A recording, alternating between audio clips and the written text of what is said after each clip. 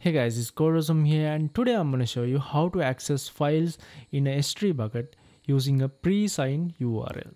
In the previous video, we learned how to upload files to a S3 bucket using a Node.js Backend. And today we're going to access those files by generating a pre-signed URL. Sounds good? So let's get started.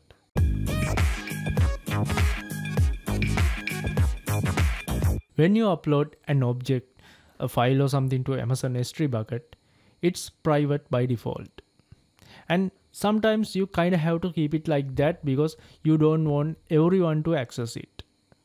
However, there can be scenarios that you want to grant temporary access to some users or some application to access those files without making them public.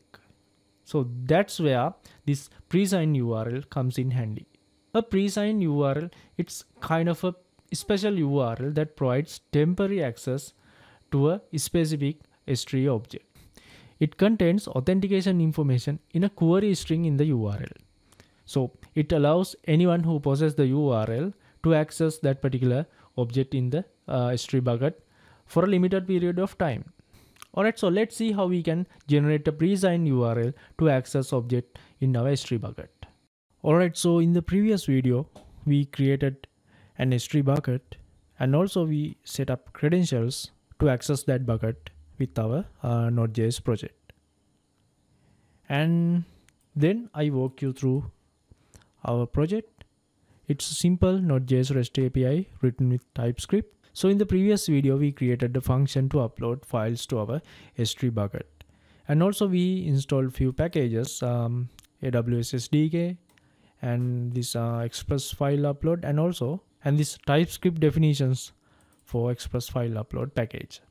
And in this function we create a new instance from AWS S3 by providing these credentials, and then we rename our file with some unique string using the timestamp and also the MIME type, and then we use this function s3.upload that function to upload files, and also we wrap that with a promise, and if the function returns an error, we reject the promise.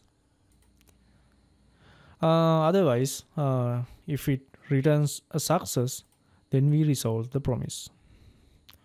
And also then we created a controller and controller function to access that function using our controller, so that we can access this functionality with the route. So today we will have a similar approach to generate a pre-signed URL as well. First, we will create a new reusable function like we did in the previous video, this upload to S3. We will create a new function. We will name it something like generate pre-signed URL or something, and we will generate that pre-signed URL using our AWS SDK. And after that, we will create a new controller function to access that reusable function, and we will create a new route as well, so that user can access that function and generate a pre-signed URL. Alright, so let's create a new function here in our functions.ts file, where we define all the reusable and utility functions. So I'm going to type export const. I'm going to name that generate pre-signed URL. Yeah, and it should be an async function. So as the parameters for this function, we will only need the file name of that object. So file name should be the parameter, and it should be a string. We will create a try catch block for this.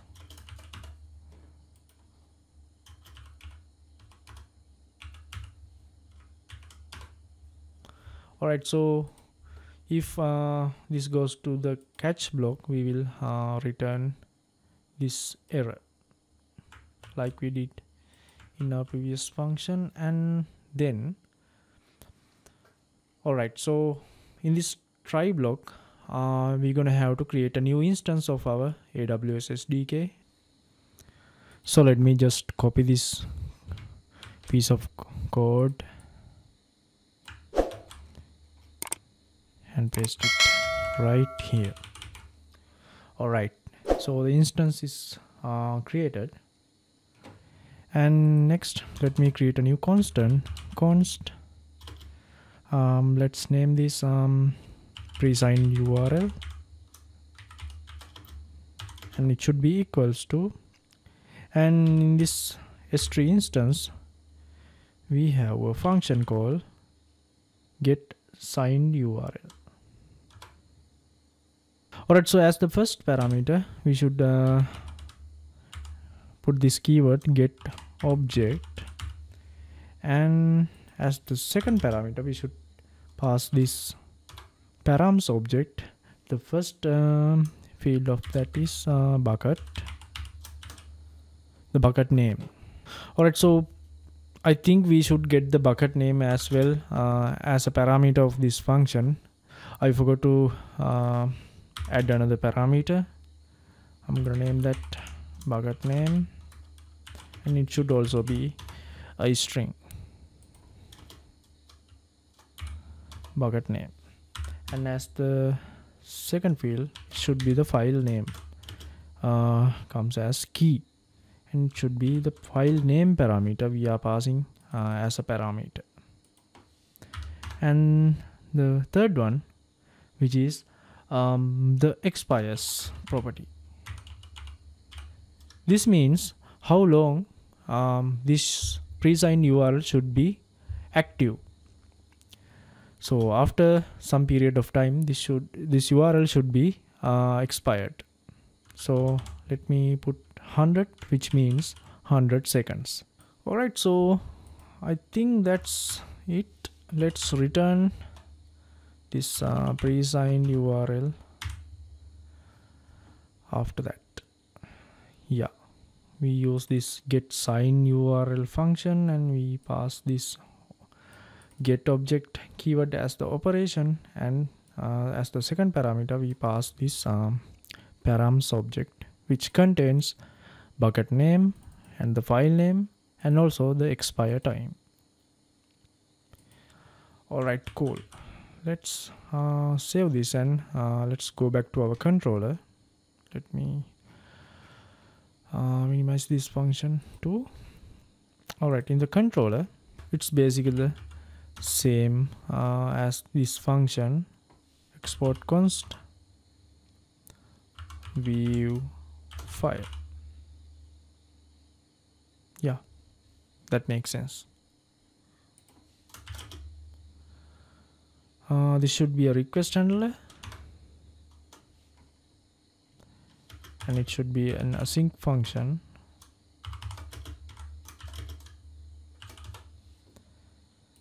So as the parameters we should put request and response. Yeah, I'm just gonna copy this piece of code. Oops, I keep forgetting this control V and control C, that command V and command C. Okay, so yeah, instead of this this if statement, so this checks if the file is present. So what we're gonna do is request. The file name should come as I am planning. It should come with as a URL segment. Yeah, let's say API slash files slash then the file name. Yeah, as a param, request dot params dot then the file name. I'm gonna name that field as file name. And if that exists, then we should call this instead of upload to S3, let's say generate presigned URL, and make sure to import that file as that function as well on top of the controller, because in this ID it imports automatically for me by the IDE. Alright, so as the first argument, we should pass the file name, which is this one.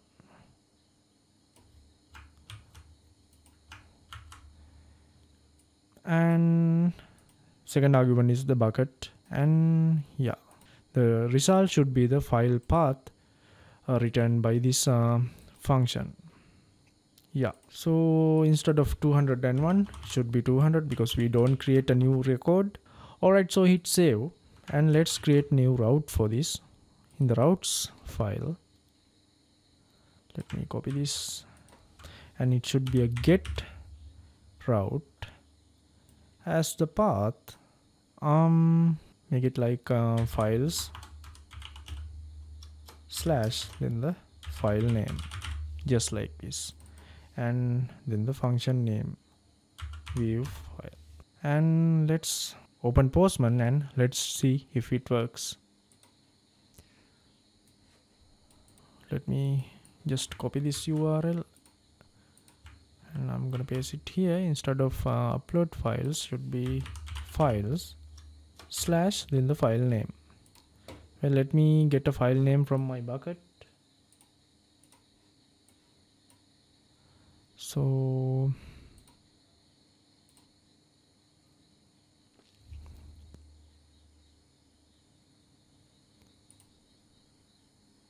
yeah, let's copy this file name, and it should be like this, and it should be a get request. Yeah, let me quickly start the application. npm run dev.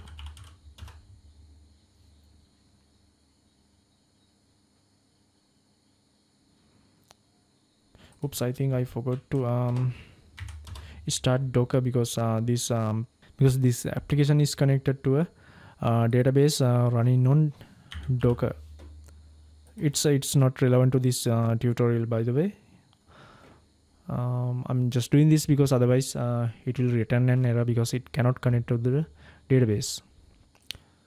Alright, so Docker is started. It's running. Yeah,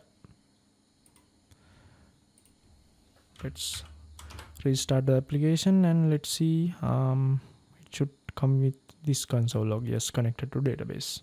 Let's in the Postman, let's hit send.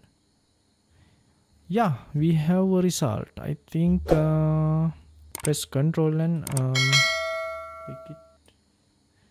I don't know whether you saw it, but the pic is downloaded. Yeah, let me try that again.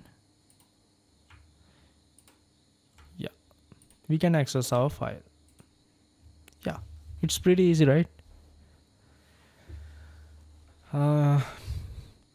Alright, so I think that's it. I think we successfully learned how to generate presigned URL to access our files on our S3 bucket. Alright, so I hope you enjoyed the video. Hit the subscribe button if you haven't already, and I'll see you guys very soon in the next video.